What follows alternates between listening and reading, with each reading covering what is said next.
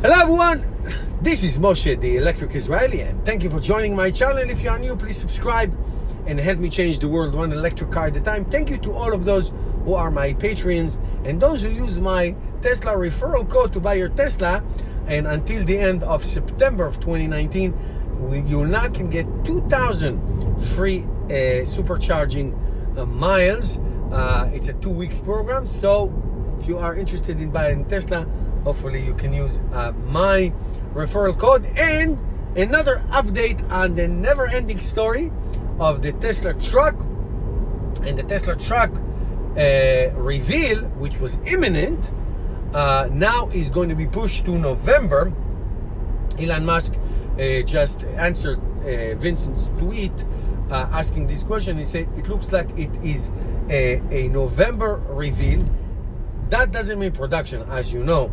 And production, that is clearly for sure after the beginning of the production of the Model Y, which is supposed to be middle to end of 2020. So you're talking about production of 2021. Now, why is that important? First of all, it's important that Tesla revealed this is the most important segment in American car ownership. The trucks, the pickup trucks, and the SUVs, and the light SUVs, and the CUVs, all that segment is the most popular cars. Why is it important, the production date? Because Tesla is not alone. As you know, Rivian has introduced their amazing truck and SUV last year in Los Angeles.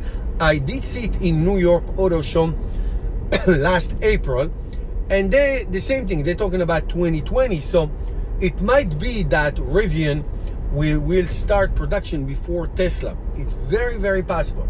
Ford, as in Ford F-150, had that same that famous video of the Ford F-150 electric pulling 1 million pounds of a rail track. There is no mention or talk about production dates, so we don't know. We know that they are planning to do that. And of course, Atlas also working on it. So they're not the only ones. They're not the only ones. Burlington also.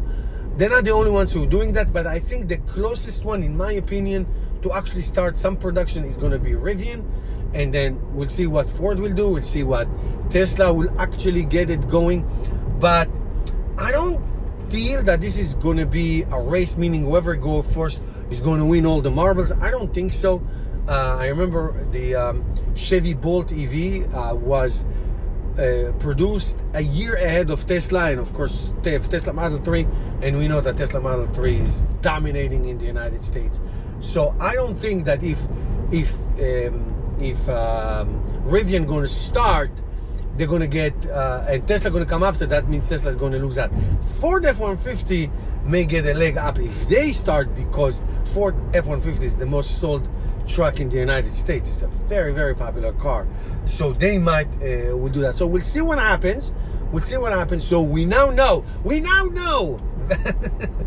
that Tesla truck, cyberpunk, 50,000 or less, starting price, 400 to 500 miles range, crazy speed and crazy towing capacity, is going to be revealed in November, and that's going to be amazing.